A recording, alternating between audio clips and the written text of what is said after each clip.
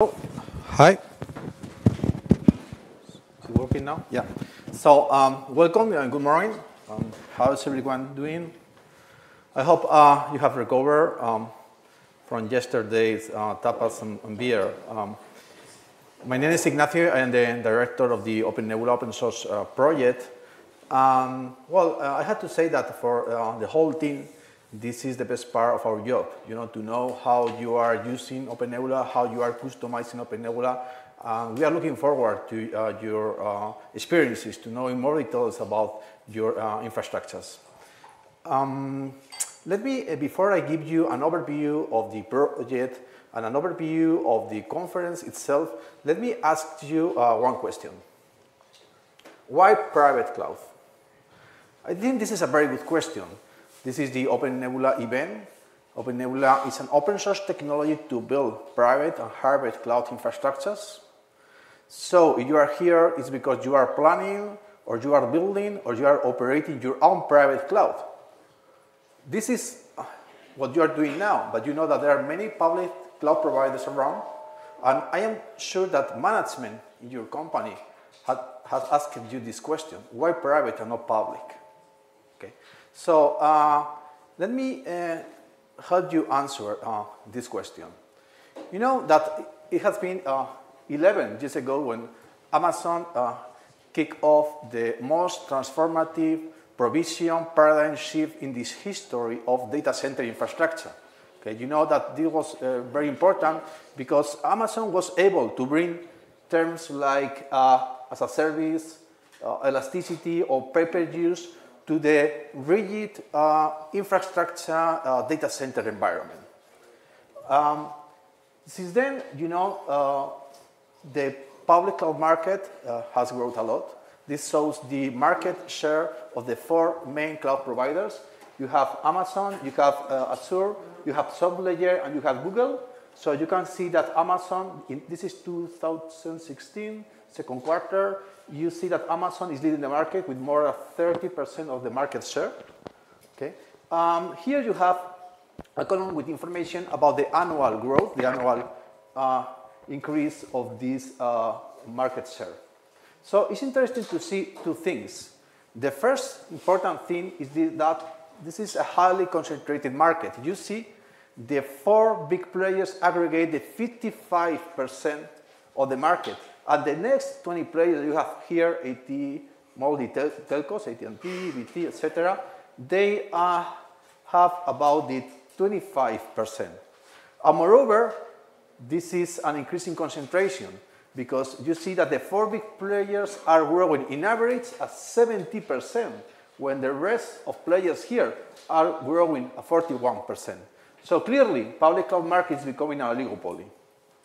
You see, for example, they now have a very strong focus on deploying a massive centralized data centers. For example, Amazon is now running 14 regions worldwide. You also have here Azure with 30 regions, and have Google with 6 regions. If we want to estimate the size of the infrastructure, I have tried to do these numbers, and you have here a table with the number of zones of each of these 4 main players in 2016. This is the new zones that, according to their websites, they are planning to start during 2017. Okay? And this is an estimation of the number of servers that they are running. This is obtained because mostly each zone can have 1 or more data centers, and most data centers house between 50,000 and 80,000 servers. So if you estimate these numbers, you will see that Amazon is now running between 2 and 4 million of servers. You have Azure with between 1 and 3, SoftLayer 500,000, and you have Google with almost 1 million servers. Okay, that means that the 4 big players are now housing between 4 and 8 million of servers. Okay, and this is growing. If you will see the number of new zones, it seems that this is growing 25% annually.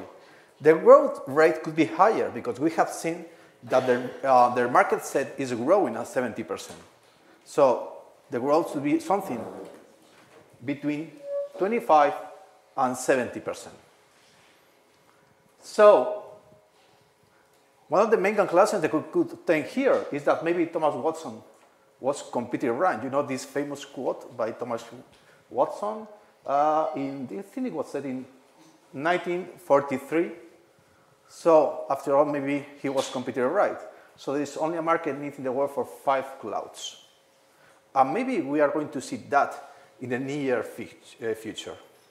So is centralization the next step in cloud computing? So is private cloud doomed? Is this the end of the private cloud? What is our future here? I mean, because we are trying to run a private cloud infrastructure. So one important issue is that this is, I think, an overview of the public cloud market, but it's not an overview of the overall cloud market. The future of the cloud is distributed. If you see, for example, more or less, you can estimate that public cloud represents 12% of the internet computing power.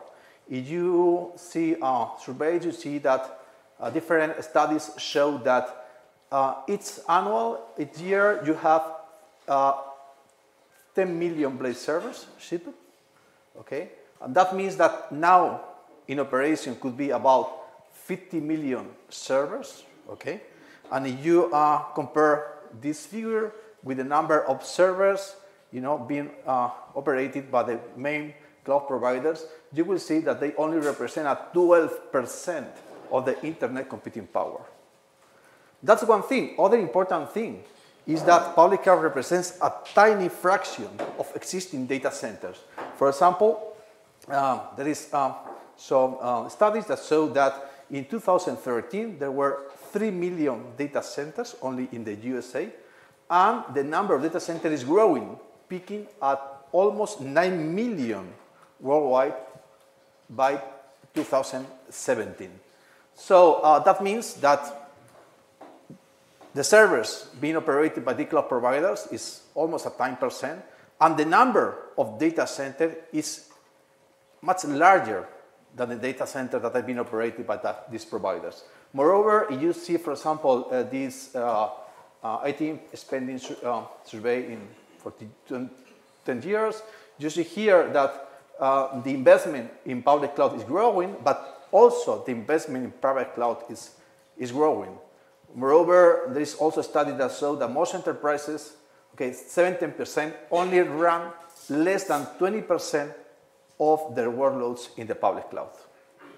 So there is a market for private cloud because there are many scenarios, many use cases, many applications that need private cloud computing, that need on-premises infrastructure or infrastructure being hosted by one of our partners. So why private cloud? Mainly because of performance, because maybe you are running a workload that requires to be executed as close as possible to the end users in order to minimize latency. That's one scenario. Maybe for performance, because of the workload profile, you are running an HPC cloud infrastructure, you have specific requirements for the bandwidth and for the latency that they are not met by public cloud providers. Maybe because of security, because you have to keep data on premises within your organizations. So you have requirements about confidentiality and about privacy.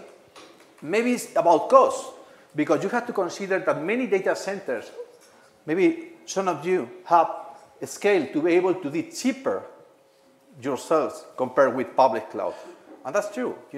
Public cloud from a cost perspective, that it strongly depends on the variability of the demand. Maybe you have an existing hardware, you have an existing software, you have an existing know-how, so for you, it's natural to go to the private cloud and not go to public cloud. And finally, there is a growing number of special purpose private cloud infrastructure. For example, we are we have some examples in telcos that they are running their own special purpose private clouds for running NFVs or for virtualizing network access. So you have here the five main resources for private cloud computing. Now let's go to the projects. come back to the OpenNebula project and the conference. You know, this is our 6th conference. We have our 2 first conferences in Berlin, 2 in Barcelona. In 2017, we decided to split our conference into 2 different conferences, one in the USA, another here in Europe. We organized our first conference in the US in Boston. It was in June this year. And we are here, Madrid. So this is the first conference that we organized here. This is our 6th conference. You know about our product. You know that our aim as open source project is to build and to maintain the OpenNebula open source product, software. We released our first version in March 2008, so more than 9 years ago. This is the announcement of our first release, our first technology preview. And you can see here in this announcement that when we started OpenNebula, we envisioned private cloud as an evolution of data center. So we wanted to offer a technology that is simple and at the same time flexible to fit into any data center environment. The OpenNebula started as a research project in 2005. In the first years of the community, was mostly funded by European projects, FP7, and now H2020 projects, and now is fully funded and driven by its users. We had to say that we reinvest all our profits into growing the open source project. We have a clear aim.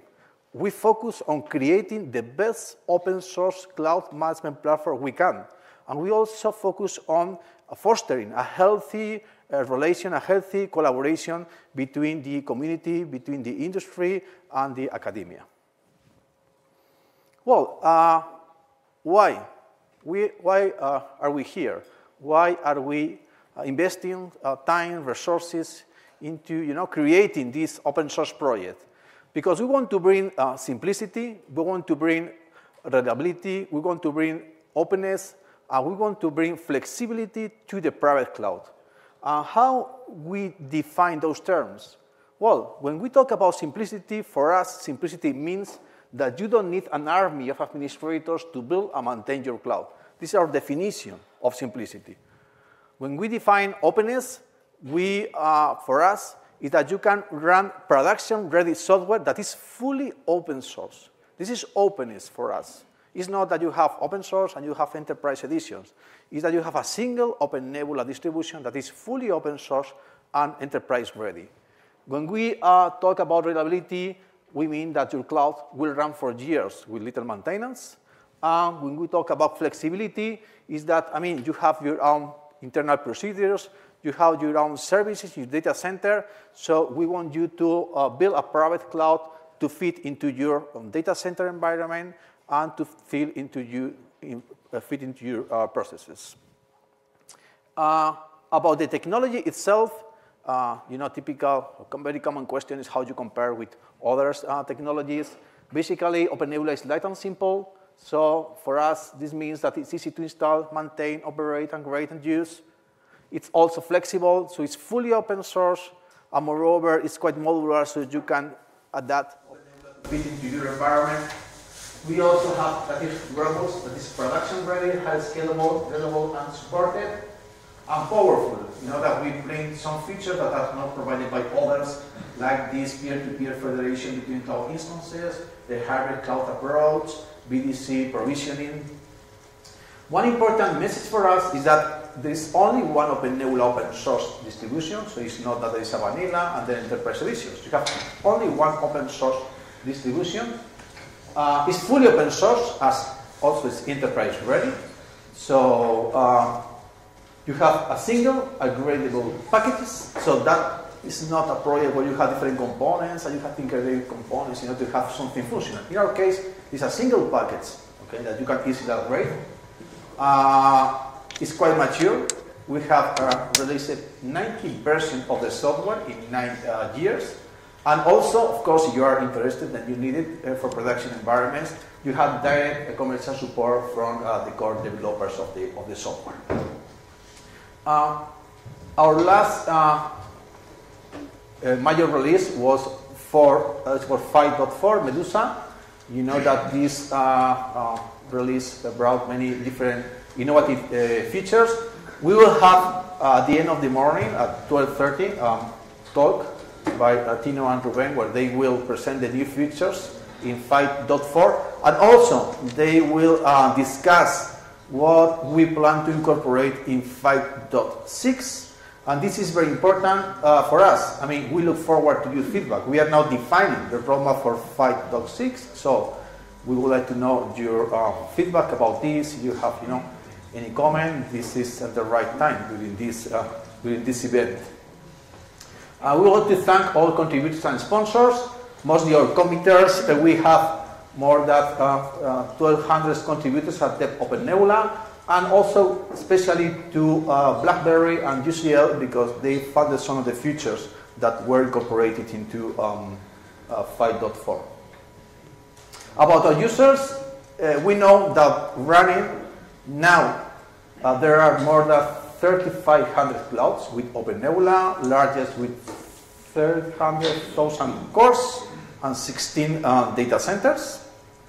You have here some examples of our users. Cloud is horizontal, so it's infrastructure. So we have tried to organize, different reference users according to different industries: vendor, telco, gaming, public, software service, hosting, banking, and university, academia, or supercomputing. We are proud to confirm that the number of downloads is growing at the same rate. That is very good for us. But you know that being an open source project, sometimes it's very difficult for us to know the details of these infrastructures. We know that many companies are using OpenNebula now, but for us, we cannot have information about how they are running the software, if they are running development environments, production environments. They are only prototyping, proofs of concept. We don't know about the number of hosts, about the internal architecture, about the customization. That's the reason why we would like to know, the details behind these numbers. And of course, you all are invited to contribute to our post, at our blog, so you can write a post describing, your use cases, your experiences, everything you can't, disclose to the rest of the community. About the community, there are 4 different ways to contribute to OpenNebula. The first one, of course, is by using the software, okay, and giving feedback, okay. We prepare a roadmap to meet the demands of our users. So for us, it's very important to have this direct contact with the users and their needs. So you can contribute your experiences, and of course you have a forum and you can help support new users there. That's the first. The second one, of course, is by developing. This is fully open source Apache license code with fully transparent process for development, and we have a public roadmap. Integrating, we have an add-ons catalog, we have an ecosystem directory, so you have developed any component or any integration around OpenNebula. You can write a post in order to describe it, and you can also contribute it. The idea is that other members of the community know that you have been working on that, and that integration is available. What we try there is to foster that collaboration between different members of the community. And finally, help in the communication, in spreading the word of OpenNebula. Basically, we organize cloud technology days and the OpenNebulaConf.